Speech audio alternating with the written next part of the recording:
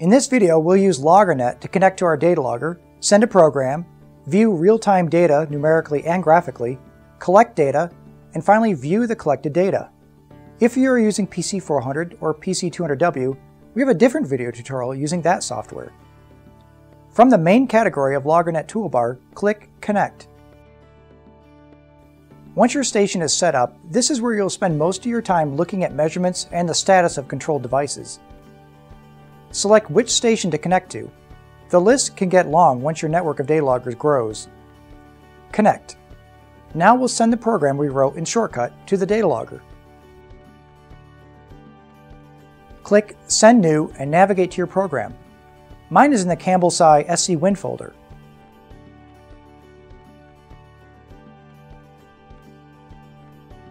Click Open. You are warned that sending a new program will delete any existing data stored on the datalogger.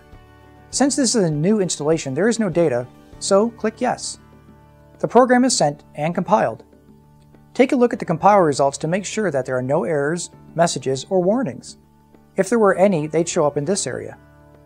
You can also see what operating system, or OS, is running in your datalogger.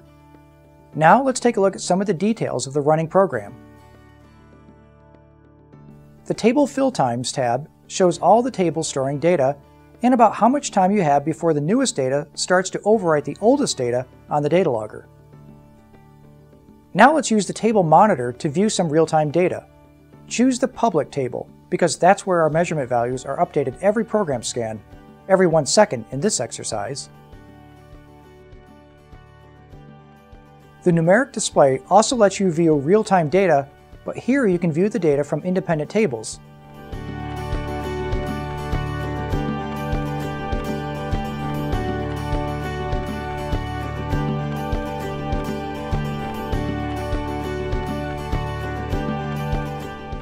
You can also display real-time data graphically. The setup is similar to the Numeric display. When graphing, I like to add one field at a time as opposed to the entire table because the units and scales can be considerably different.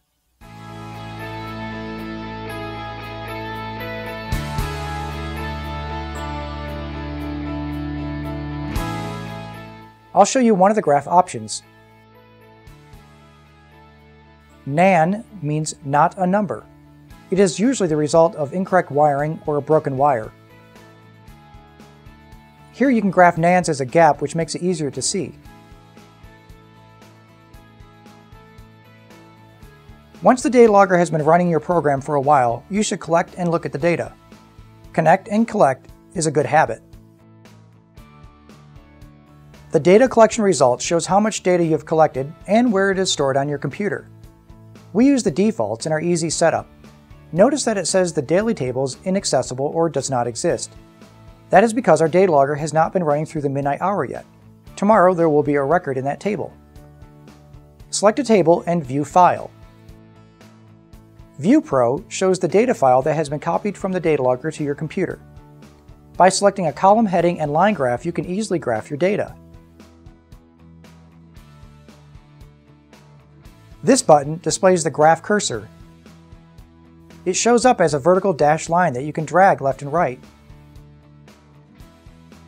Data values at the current cursor position are shown in the table, and the associated timestamp can be seen here.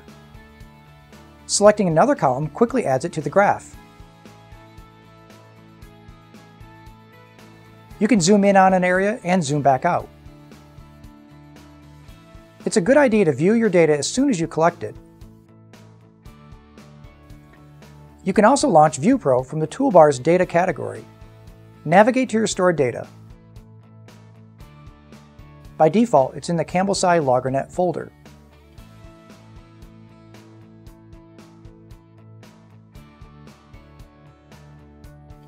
We've covered a lot in this tutorial. The Connect screen provides many tools you'll use regularly when maintaining your datalogger network. Please contact a Campbell Scientific application engineer to discuss your application and for answers about getting started with your datalogger and software.